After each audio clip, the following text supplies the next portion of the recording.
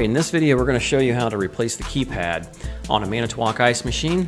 In a previous video I showed you that we found it to be defective, so we went ahead and ordered the keypad itself. We're going to remove these two screws and this ribbon cable here, and then we're going to basically transplant the electronics into the other keypad housing. Pretty self-explanatory, as you can see. It just hooks at the very top. There's really nothing much to this, and I haven't had any of these go bad yet. Generally, when it's under warranty, the factory will only give you the keypad, and I haven't had them provided as a whole. I know I was asked that question once before, so I'll go ahead and address that now.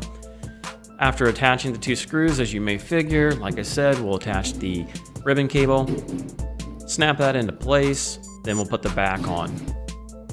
The back pretty much is nothing special. It does have a little bit of a silicone seal around the outside edge corners. It helps keep any moisture out of the keypad area as far as the control board, but by no means is it waterproof. From my experience, the keys have been damaged from pressing them too hard with objects other than what they were designed for, such as a normal fingertip. So we're going to go ahead and just reattach it to the wiring harness here, date the back. As you can see, it's been a few days ago. I don't know up from down, so once we get that into place, head over to the breaker box. The breaker was defective. It was only wanting to reset on one leg of power.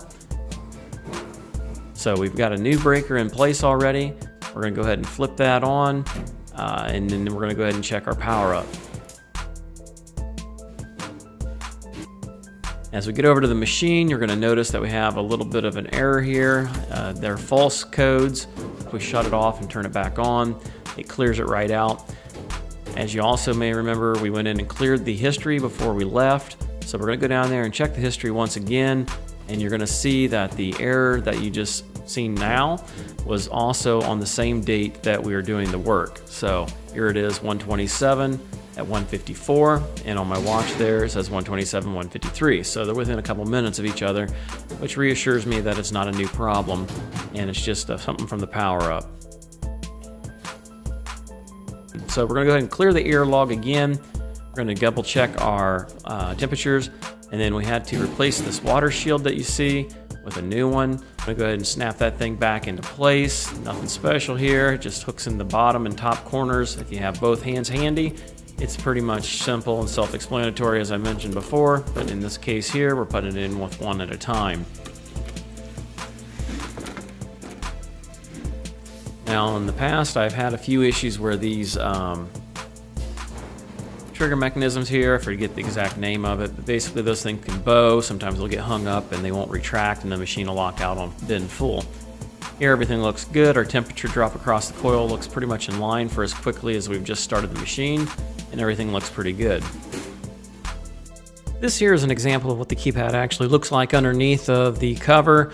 I went ahead and destroyed this one knowing that it wasn't needed back for a warranty claim. But what we're pointing out here is the button that's the power key right here. You can see it's smashed down. It's completely bent in the middle there, and you can see the edge corners. Now here on the right hand side is an example of what it should look like. There's where it shouldn't look like. So this top right button is not near as important as the left button.